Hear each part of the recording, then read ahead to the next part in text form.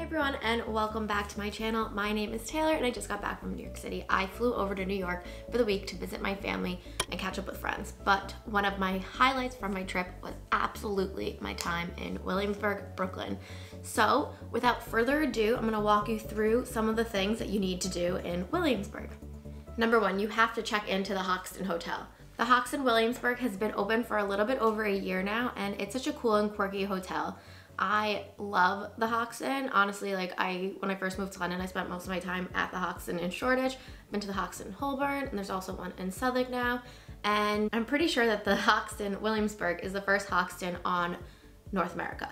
So they have Chicago coming soon, where it's just opened, Portland, and I want to say LA is opening as well.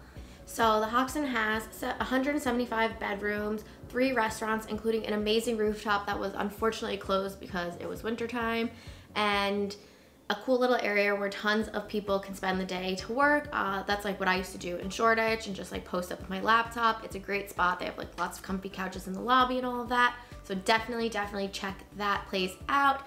Even if you just go for like brunch at one of their restaurants or get a drink, definitely go there.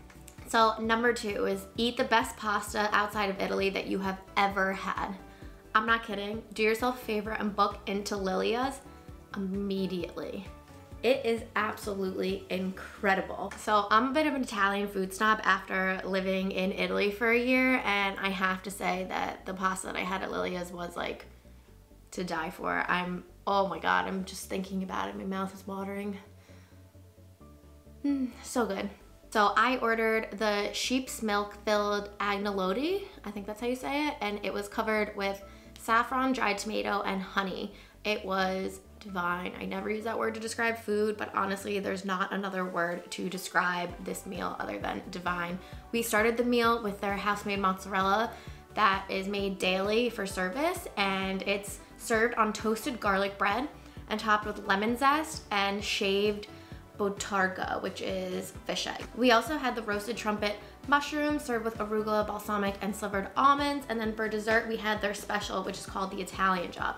It was fresh, soft served gelato, which I have never had. We had it in the flavor of vanilla, and it was covered in all kinds of goodness, like honey, and there were some other toppings, but I can't remember because I fell into a food coma shortly afterwards. They have an extensive wine list where all of their wine is from Italy.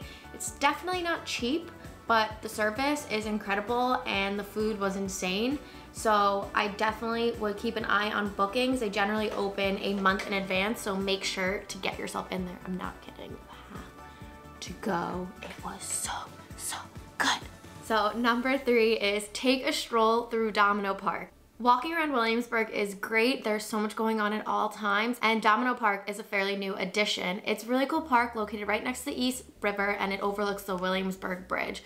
So aside from incredible views year-round, I imagine this place really comes to life in the spring and the summertime because there's a taco stand where they have like a great little sitting area with like twinkle lights everywhere. There are lounge chairs, like actual lounge chairs, suntan on, a volleyball court, a bocce court, a dog park, and a like little playground for the kids, which looked like a really cool playground, and I kind of wanted to go on it, but I didn't.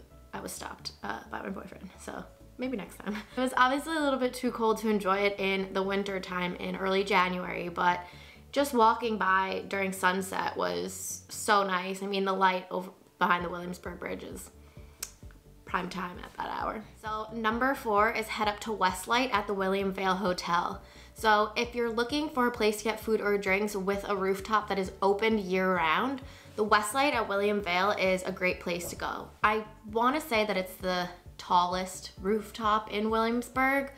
I know that the Williamsburg Hotel has opened a like water tank bar, but I don't think that that's higher up. It's open year-round, it's a little bit pricey, and it's a little bit touristy, but if you think about what you pay to go to places like Top of the Rock or like One World Trade, I mean, it's really not that bad to pay for a drink, and it's a really beautiful view. You get the whole New York skyline from Williamsburg, so it's kind of stunning, especially at night when it first lights up. I imagine at sunset it is really busy, but it might be worth trying to get in there. I'm not sure if they take bookings. Number 5 is explore like a local. The thing that I love about Williamsburg is that it is such a cool local spot. If I ever moved back to New York, that's where I would live. There's no doubt in my mind that that's where I would go to live. They have the Brooklyn Brewery, Brooklyn Bowl. They have tons of independent boutiques and the Brooklyn Flea Market. They've got great little dive bars. And honestly, if you just wander around, like, you're bound to be able to fill an afternoon. And number 6, so this is a bit of a bonus because unfortunately I don't have any footage to show you of this because it only happens in the summertime. But if you are in Williamsburg during the spring or summer, you have to go to Smorgasburg. I don't know if you've ever heard of Smorgasburg, but it's basically this street fair that happens every Saturday between April and I want to say late September. And there is so much food. It's at the park.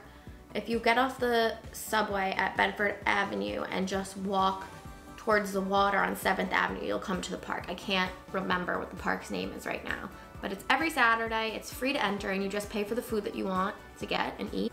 My favorite is lobster rolls, the gigantic ice cream sandwiches, a ramen burger. I don't know if they still do those. That was like years ago when I went for the first time.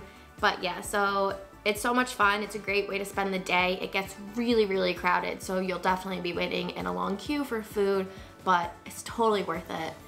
And again, like, that skyline is right there, so it's really, really cool to go to and see and eat all of the delicious things. And in the winter, they actually do a pared down version at the Brooklyn Flea Market. So you could kind of go and experience some of the vendors inside of Brooklyn Flea on Saturdays. So I hope that you enjoyed this video. That is all I have for you. And I really hope that you end up going to Williamsburg and using some of these tips. If you've been there before and you have any other tips, please leave them below in the comments. And if you like what you saw, as always, please give the video a thumbs up, hit the subscribe button, and leave a comment. And I will see you guys soon. Bye!